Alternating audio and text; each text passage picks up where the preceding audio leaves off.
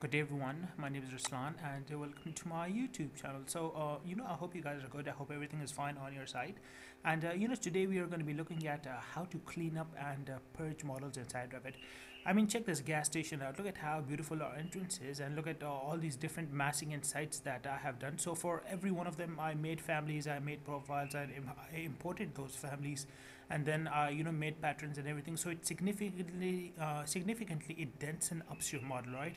I mean, there are so many different things. If you go to components and check this out, look at all these different things that I have imported, and even the sizes automatically are imported with that. For example, the different voltages that automatically come in when you import one of them.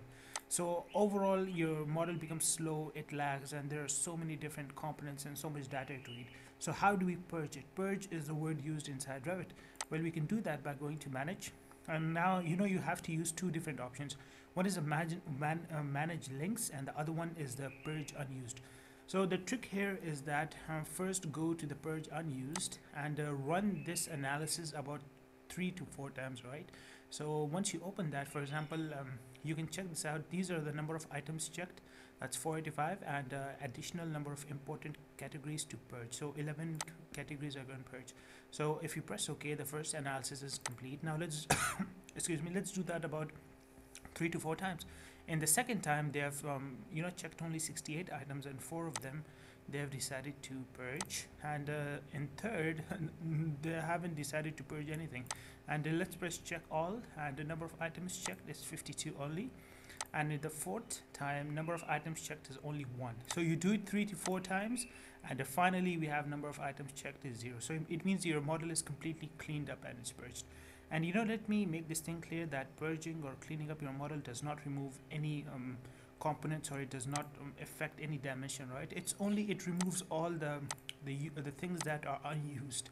Now if we go to our components and if we open up the menu, all of these previous things that I show you, they're gone, right? So remember the voltages and everything, they are not showing anymore because they weren't in use. And now the second thing is a manage and manage links. So although in my case there are no links because I'm not currently connected to anyone, but on site when there are contractors, when there are MEP specialists, and the electrical, plumbing and everything, and there are different consultants, so you're going to have a lot of links right here, and that would significantly slow down your model. So make sure you move all links that are old and inactive, all right?